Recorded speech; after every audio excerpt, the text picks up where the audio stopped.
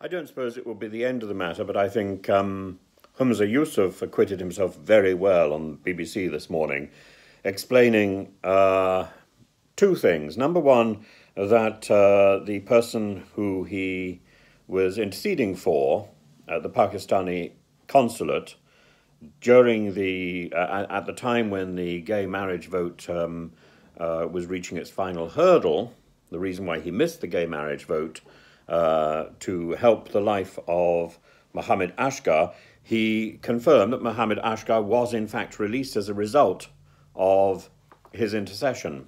Tremendous achievement. And, you know, we should have known that from the very beginning. It's a shame that wasn't known. It's a shame the various press and journalists didn't do their job and didn't tell us the answer to that. It fell to Humza Yousaf to reveal that today. I'm delighted to hear that. That's number one. And number two, Humza Yousaf also pointed out that the person who's been whipping up this story is Alex Neil, who supports a different candidate. Humza is scrupulous in trying to avoid throwing mud around. There's a third point here, and the third point is that during the progress of the gay marriage bill, Humza is on record as voting for it in the first reading.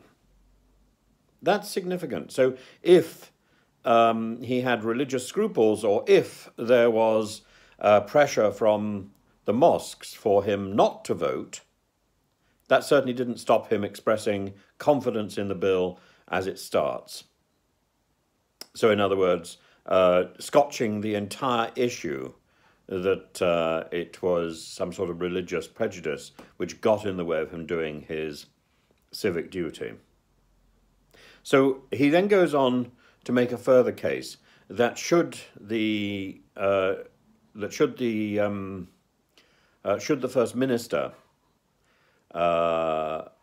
be a person who disapproves of this bill and wants to revise it, he's very clear. No, the First Minister is to be the guardian of the achievements already made. So, yes, it's ambiguous. Would he be a person who would have put forward the gay marriage vote? He doesn't answer that question, but that is a hypothetical. But it's quite clear that some of his rivals would try to change the law if they had that opportunity. He's clear that he wouldn't. That, I think, is very satisfying. The same sort of questions, I think, should be asked in the Westminster Parliament. Would a future Prime Minister, would a future Parliament guarantee to keep the liberties that we've won? Now, for myself, I would like to see Brexit rolled back, but I think the core principle in today's world is not to mess around with constitutional problems. That constitutional problem has now been passed. Our job isn't to roll Brexit back and to go back to the past. Our job is to go forward into the future and to make Brexit work.